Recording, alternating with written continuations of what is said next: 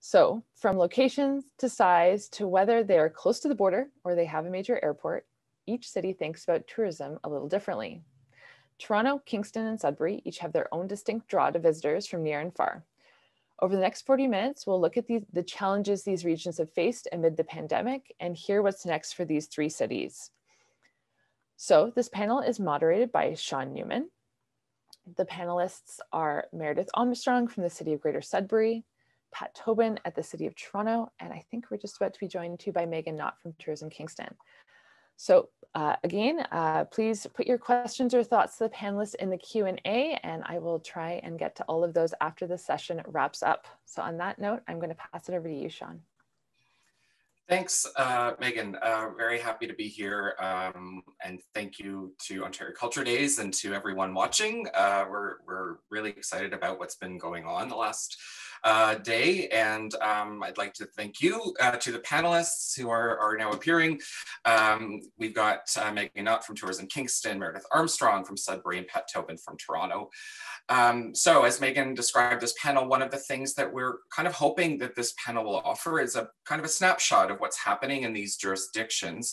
And because they each have unique needs and infrastructures and different relationships between tourism and arts and culture. And, you know, as we've been hearing across the panels and presentations yesterday and today, the pandemic has had tremendous negative impact. But at the same time, it's creating opportunities to rethink some of our processes and partnerships and how we work across sectors and with different communities. So we will be taking some questions at the end of the panel, so please put them in the chat as they come to you. And so I think we'll just dive in. You know, each of you have very interesting things going on and strategies for addressing, you know, our current context and existence. So let's just start with hearing about some of the unique hurdles that you're seeing in your regions and how your teams are addressing them, and possibly, you know, are they innovating through them? And just to start us off, I'd like to put you on the spot, Meredith, and just ask you to jump in. And Megan and Pat, please, you know, jump in yourselves when it makes sense. Thanks, Sean. I was wondering how you were going to do that, so I'm happy to kick things off. Really pleased to be here as part of this panel. So up in Greater Sudbury, we have a vibrant arts and culture scene, and I'm sure folks are aware of that in multiple languages. And so I think that we have always worked to foster good relationships between the arts and culture organizations. I work for the municipality. We have the role, as I believe Pat does, as both a grantor and a supporter, but also really we take it very seriously to be a matchmaker, fostering capacity in those organizations themselves. So I think that has put us in a good position to ensure that that network of contacts is working together to look for opportunities to innovate. So we saw things like lots of online performances, both with purchase tickets and for free, with benefits on both sides of that. We really saw a lot of social media use. So even for an organization that produces something that's live or music-based, you know, we saw lots of Instagram and lots of conversations with audiences, building that relationship, making sure that loyalty and support is there. And as things slowly start to creep towards recovery, I think we're also seeing kind of modified performances outside. You know, are there things that we can do in unique venues that allow these groups to ensure the social distancing, those kinds of things. So, you know, I think it's a lot of little things adding up to real resilience for our organizations. That's great. Pat, Megan, what are you all up to? Go ahead, Pat. Okay, thanks, Megan. So thanks, Sean, and thanks a lot to Culture Days for the invitation, and happy to be here. In terms of the question you posed about innovation, and as Meredith said, I think that the circumstances forced innovation on people, and within the cultural sector brought out the best and created the conditions to experiment at the same time as, you know, people are effectively going to be experimenting in their return to the public realm. So creators are having to meet audience in new places in new ways. And so that's been phenomenal. The role, you know, Meredith is right. We are both a grantor and a presenter at the City of Toronto. and a producer. So we've had to sort of think this equation through from various angles. As a presenter delivering events like Nuit Blanche, our model has been as many people in one place as you can get to create truly electrifying moments and allow people to rediscover their city differently. Our innovation challenge is that's not what the conditions will allow anytime soon. And so how do you invert that model and put 25 people on street corners at 200 sites across the city rather than 1 million people downtown in one place? So it's forcing innovation. And I think the culture sector and municipalities are rising to the challenge. I think there's more innovation that's going to be needed as we probably move, paradoxically, as we reopen and things appear to be going very well. We will also be seeing the period where the really significant federal and provincial supports into the culture sector and other places for individual culture workers as well begin to necessarily retreat. And the harder part is probably ahead of us in terms of the liquidity crisis and the long-term viability of organizations. So again, another but different challenge for how we all innovate to bring audience and creator together in ways that are financially sustainable. Yeah, and I'd like to come back to that piece around like what's kind of will be needed in the future. But Megan, what's going on in your region right now?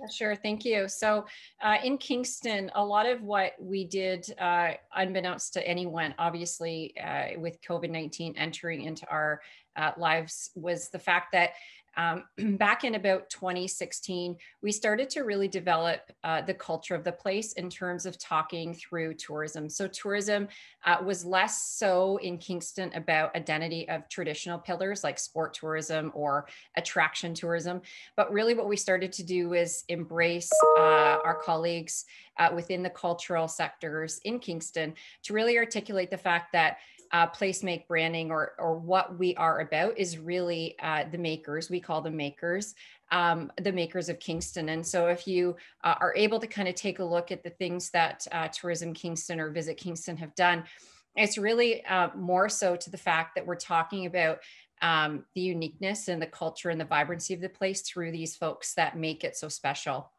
And a lot of the times it's the independent owners and it's the traditional and non-traditional artisans that we feature and work with and in meaningful ways. And so I think how that gratefully positioned us in our current climate really was sort of by happenstance, a really good thing, because what we did was we were able to still curate content and curate things in the tourism sector that traditionally we probably wouldn't have thought of if we hadn't done all this legwork ahead of time.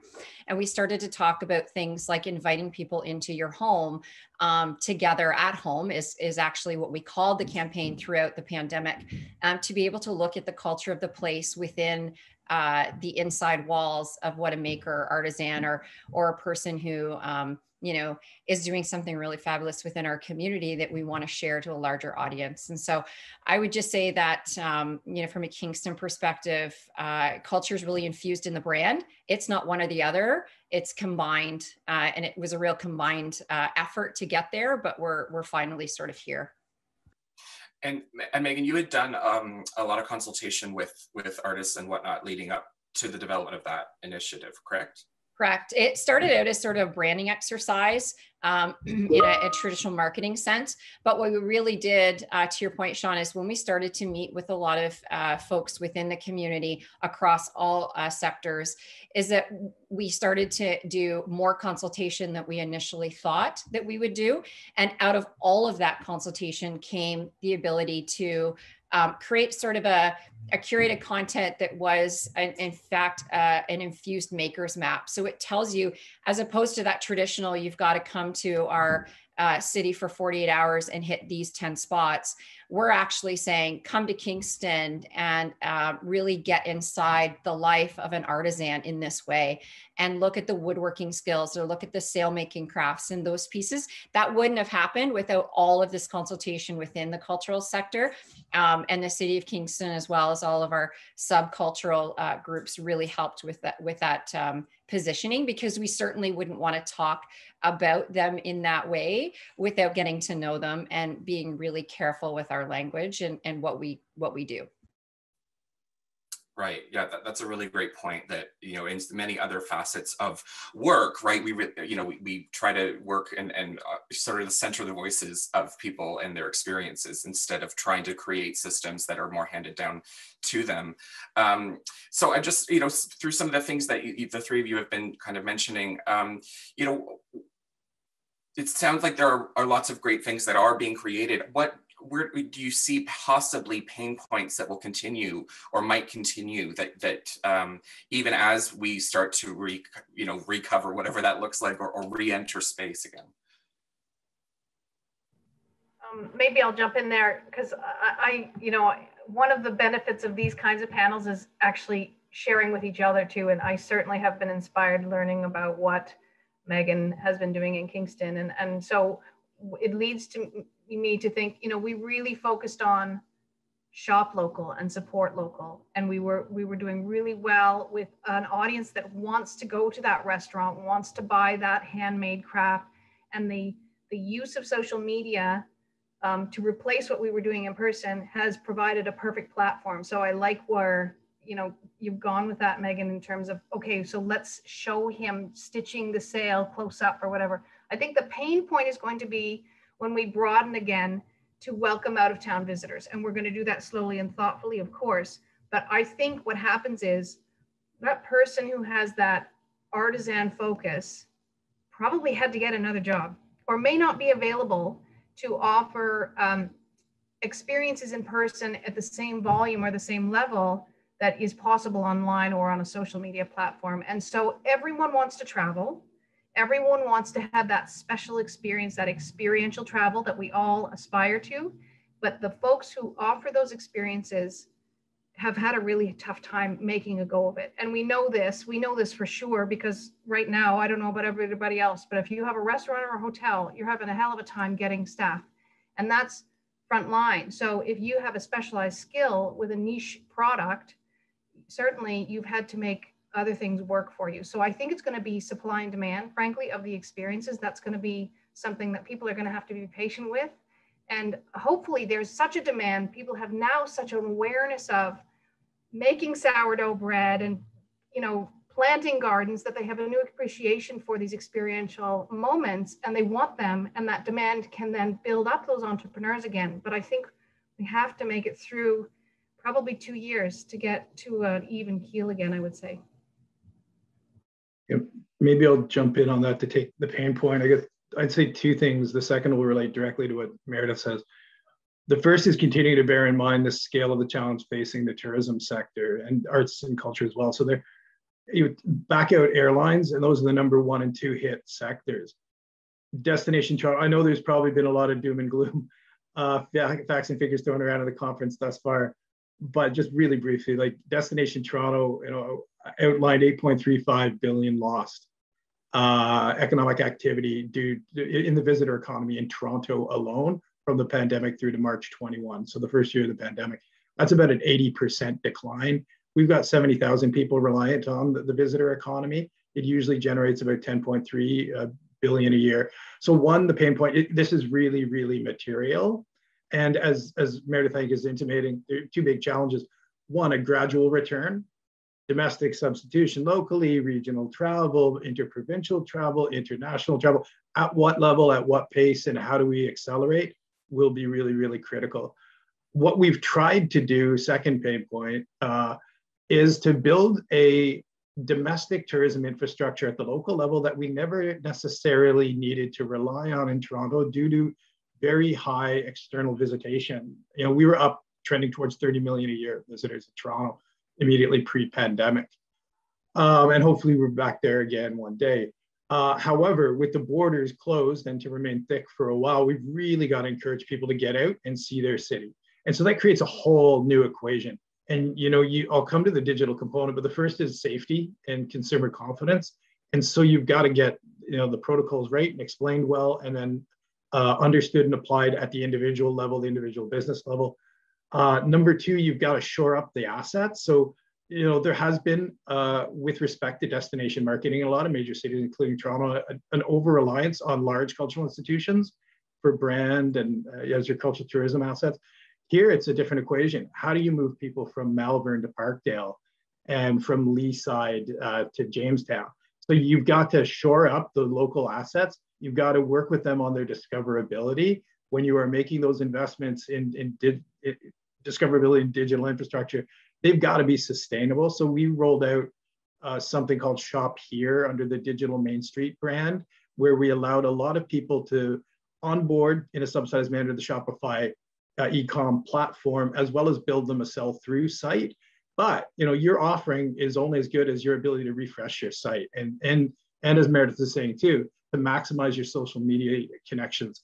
So that costs money. So we're going to have to stay with these individual artisans, artists, cultural businesses, and small businesses generally, to make sure that the offering remains fresh, and that we do not simply train the next generation of cultural consumers to look first at Amazon or even Etsy, but that they look local. And then we also continue to focus in on a Shop Here imperative through our marketing efforts, and that's going to be a big focus upcoming for the city of Toronto. But we're a bit preoccupied locally about how do you find the funding as we move deeper into recovery to sustain the level of online engagement that'll be necessary to drive revenue to artists and arts businesses going forward.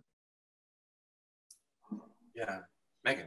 Yeah, thank you, Sean. So we did a few things. Number one, and we discussed this prior to the live discussion today, is historically Canada 150 a few years ago was probably one of our significantly higher tourism years. And that's really because the Discover Your Own Back Door was significant for Canadians across I'd say the entire country, and we benefited from that in Kingston for sure. So we've been taking some of those best practices, because as the rulebook goes for COVID, we'll see domestic travel before we'll see any other travel, and we're not dependent on international travel at this time. Number two is we've taken time to clean house in terms of what can we do to support the cultural services at a time when we can't generally traditionally market as we would, or work in film as we would, or work in travel trade, or all these other sectors that a DMO usually is busy doing. And so what we did was we offered SEO training to all our cultural services. We paid for it. So we elevated the experience of their online presence, so that some of these local cultural spots, institutions that didn't maybe even have a website, yet alone an SEO conversation going on, A, got a website, and B, got some content on there that we could roll up into what we call Kingston Association Museums and cultural historical sites. And so we kind of elevated that experience through that program, so that we stopped competing for things, or had maybe just a phone number for one, but a really healthy platform for another. So we try to kind of focus our time on what we could do during pandemic. And I think that's going to bode well for us during recovery. Thirdly, is the municipality worked on a program to actually direct fund artists, artisans, and cultural programs and sites in our community. And that it was oversubscribed. There's no question, but it was definitely a start in the right direction to locally augment some of the programs out there that maybe those folks weren't qualifying for whatever reason. So I think those three pieces are what we're sort of looking at right now in terms of a short-term plan. But some of these pieces will, I think, guide us really well in the long term. Yeah, and I was just kind of wondering, through these things you're talking about, like there's sort of been mention of, like Meredith, you described it as sort of like kind of like re-welcoming people from outside your region back into, and certainly, with like Toronto being a major, and like in terms of air travel, as you mentioned, sort of suggested, Pat, like an international, sort of gateway, and with Kingston also being so situated, right, kind of the halfway point almost between Toronto and Ottawa, there's that corridor. I'm just wondering, like, where do you see challenges around that geography, or how do you see that at what, maybe it's more like, what do you sort of forecast for where that can start to become another important feature of how you see the sectors working together? Well, maybe I think that really for us, Sudbury's always had a high reliance on what we call visiting friends and relatives, or VFR, and that's always been the case. We see traditionally for our leisure market, end of summer, early fall is a peak time for us, because I think Sudbury's an easy getaway for a pretty major market in Southern Ontario, right? We're easily drivable. I think that's going to really be our focus. So in terms of, I think, the way things are going, people are going to want to see family first. We haven't seen each other for a long time. So VFR, what are you going to do when they're here, right? Your residents as ambassadors has always been important to us. And the things we're talking about, you hopefully have a whole new set of locals who are now ambassadors. We have to go to this cute little place. They do this thing, it's delicious or whatever. So let's build on that, work on VFR as our first wave of visitors. Hopefully that helps us pitch to a home crowd, because they're already showing some loyalty. They've got family here.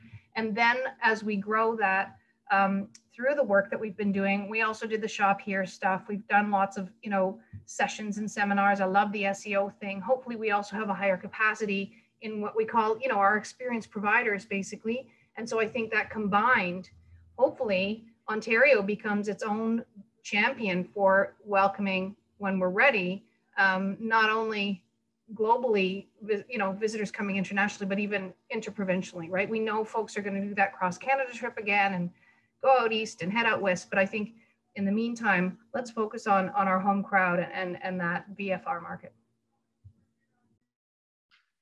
And I know we're coming down to time maybe, but I'd add quickly too, cities are all putting culture at the forefront of the offering for local residents to return to public life. And I think that's really critical. Keep doing that.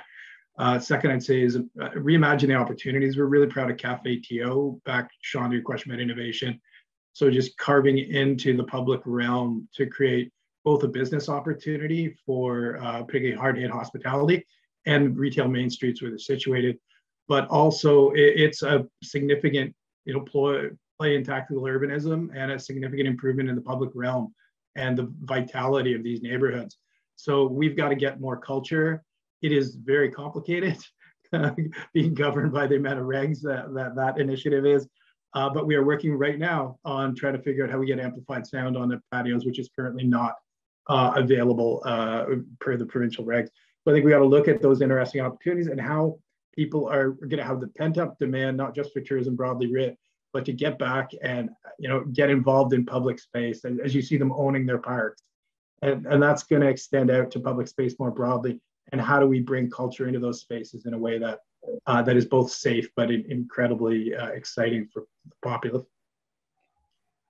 Yeah, we're right behind you, Pat, on that. So we are rendition of Cafe TO is Love Kingston Marketplace. So essentially in the core of downtown, we have expanded patios. So we have live paintings happening in the bump outs as you would normally on parking spots. We have, a small amount of instrumental music. We pay these musicians to do that. We have stalls in our market square, if you will, that are offered free to local artisans who can sell the types of things that they want or do their craft within that large market space. And quite honestly, it's just a large cultural experience. It's a hub we've created for the past 2 summers that doesn't have, as I say, touch points on that traditional tourism type sector notion that we usually work in. It's all about place-based branding, showing your best in terms of cultural spirit and closing down large main streets to be able to support these local retailers. And food, F&B falls into this oftentimes. Sometimes we don't think of that in the traditional sense, but the cocktail makers and the artisans that make great culinary pieces, those are all really important to us. And so we've done things that we never thought we could do based on regulations, but we've made significant improvements in the walkability, the place, and the culture of those experiences for the last 2 summers for sure. Yeah, so we're going to turn to questions in a few minutes, but just sort of as a last one for me, I guess. I'm just, there was, you've sort of been talking about, again, the limitations that we will be experiencing for a while in terms of tourism from interprovincial or international. So how do you see, or what are some ways that you're already or feeling that different municipalities and regions can actually work together to in partnership with each other in ways that maybe haven't happened before? I think this kind of conversation is really a huge part of that, right? You know, sharing best practices always helps. When we have our own stuff we want to advance, it always helps for us to be able to say, hey, here's an example that's working really well somewhere else. So sharing the information is huge. I think it's all about itinerary building. I mean, generally people aren't driving to one place and coming back. They want to make a loop. They want to make a route. So things like the Georgian Bay coastal route becomes relevant again. And things like, you know, where are you stopping on the way to where you're going? So I think that's why we need to just make sure communication, like the conduit is open so that you can say, here's a great place to stop on the way. A rising tide floats all boats. I've been saying that for years, and it means more now than ever. So I think just awareness of what the product and offering is, and being, you know, just cheerleaders for each other. Yeah, I totally agree. I think two quick things. Taking full advantage of large-scale initiatives led by the feds of the province in terms of consumer confidence. Rapid antigen tests for employees of small business are rolling out right now. That's something we got to look at to equip our cultural sector organizations to have as well.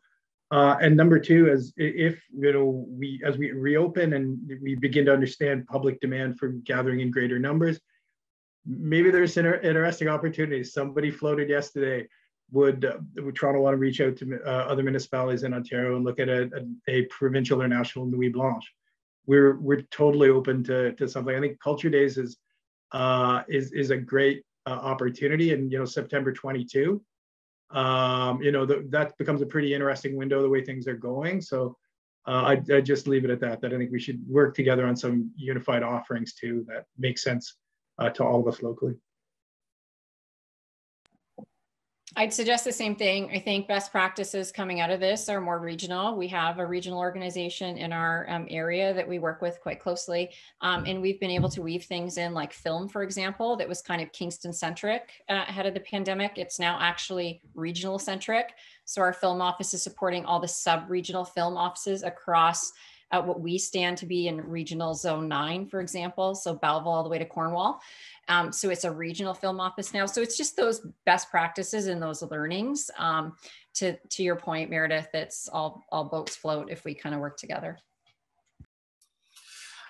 So we're gonna take a few questions from attendees, and some of them are like they're picking up. They're listening really intently to what you've been talking about. And so the first question is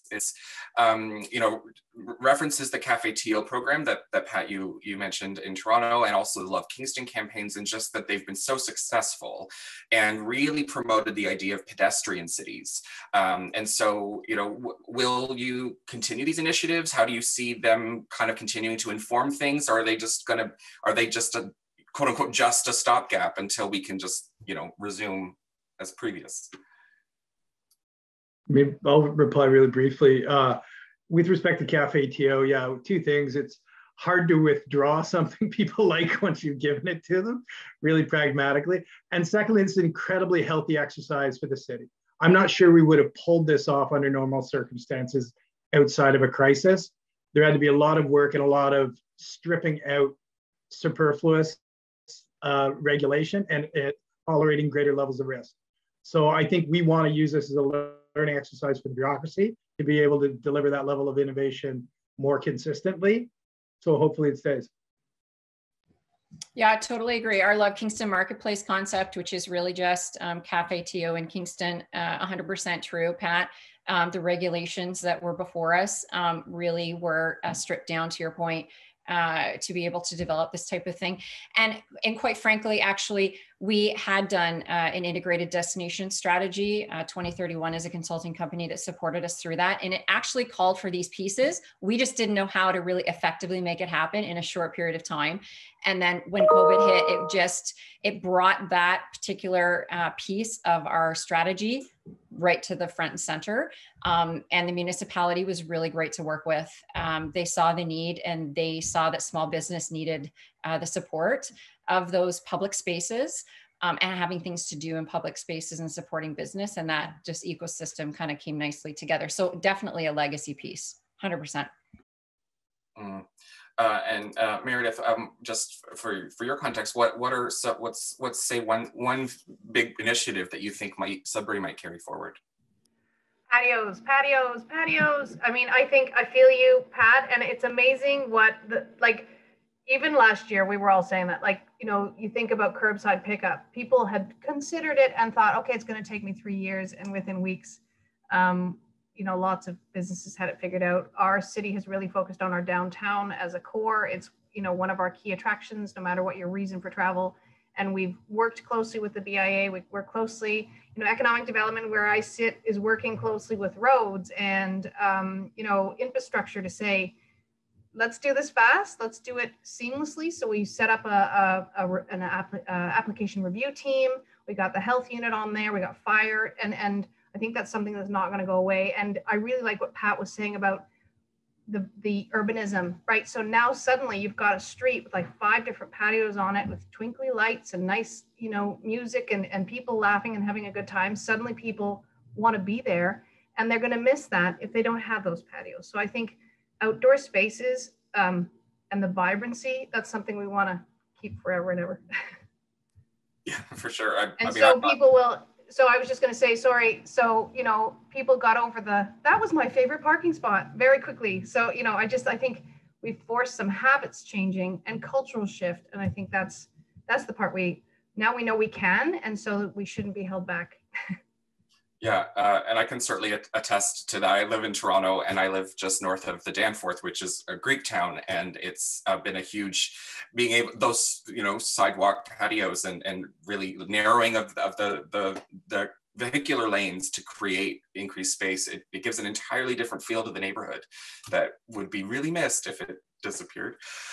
So just next question, and this is more specific for Meredith and Megan, but I'm going to add a little, I think, Toronto component, Pat, because I think it is something that is interesting to talk about in a mega city, or, you know, larger city like Toronto. But so the question is, considering that Sudbury and Kingston are somewhat and quote unquote rural, like outside places like Toronto, you know, have you been seeing any sort of negative resident sentiment towards increasing visitation during COVID, or like, you know, environmental, you know, effects or impacts?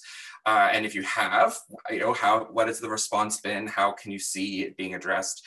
And Pat, I think I'm interested in, because in Toronto, right, we so rely on city parks, and I would just think it'd be great to hear what, you know, your sort of take on, like, has the importance of parks and that you know, changed at all? And yeah, so. Okay, well, as the furthest away, maybe, I think that yes, there have been moments of negative, you know, people seeing cars from out of town and tailing them, or, you know, I mean, not too many, hopefully, of those kinds of stories, but definitely a concern with out of town visitation. And I would say this is echoed by any of the consumer sentiment data we've seen lately. Everybody wants to travel. Nobody wants anybody coming here. So we're going to have to get over that. What we really did is twofold. We worked really closely with our elected officials and with our health unit to make sure we were focusing on local, rediscover, shop local, stay local, and use all of the outdoor assets. Winter, summer, spring, fall, you know, we have tons of trails, tons of parks. Use those, they're assets. So I think there's a new appreciation of trails and outdoor spaces. And the other thing was, quietly, at the same time, reminding everyone, we really need to keep our tourism sector healthy. Our hotels have lost tons of dollars from hotel. We're gonna need to be open to out-of-town visitors to support a key and a crucial part of our economy. We know tourism is not well understood because it's so far reaching and we don't have a widget. So, you know, everyone benefits from tourism. So, you know, that political, that advocacy work in the background to remind our decision makers, let's not go too far to one side, right? Right now, absolutely, be safe, stay safe, do things within the guidelines, but let's not go so far down that road that it becomes hard to come back again. So, you know, there's still some moments, there always will be, but I think we're now sort of pointed in the right direction, and we see hopefully a light at the end of the tunnel. Yeah, I agree with you, Meredith. So shop local, stay local, staycations, that type of language was used last year, this year. We did not do a single thing without vetting it through our local public health board. And Dr. Moore now, obviously from Kingston, is taking on a larger portfolio within Ontario Health. But essentially, we worked very closely with Dr. Moore and our mayor to make sure that every type of content or piece of press that we got was in agreement, that all three parties would agree to those pieces. And I think to Meredith, to your point, we started out the pandemic with a pretty strong statement to suggest that, and we pulled some data together. So the Conference Board of Canada recognized that Kingston was going to be the 5th hardest hit across all Canadian cities due to the fact of our reliance on tourism. And so we sometimes forget to actually hit people with statistics. I think we talk about this tourism ecosystem as really important, and we believe in it. We've drinking the Kool-Aid for many years. So we just assume that everyone else knows that. But when you start to talk in economic language like that and suggest that 10% of our workforce is directly related to tourism, and you all of a sudden stop that, you have a huge problem within your community. And so, yes, safety, very paramount, but so is economic, vitality and vibrancy and survival. And so balancing those two things, hotels never shut down, right? So it was, people were coming. And I'll say too, the color zones that we were permitted under in the old sort of regulation versus the step 1, 2, 3 that we're in now, that was very different and very interesting for Kingston, because we seem to always be in this really good zone. We were a green zone. We had very low COVID rates. And so even if our messaging wasn't come to Kingston, people still came because they knew they felt sort of safe in our community. So there was lots of things, I think, to balance within this. And getting ourselves out of it, we have to just be equally as careful in terms of the messaging and language.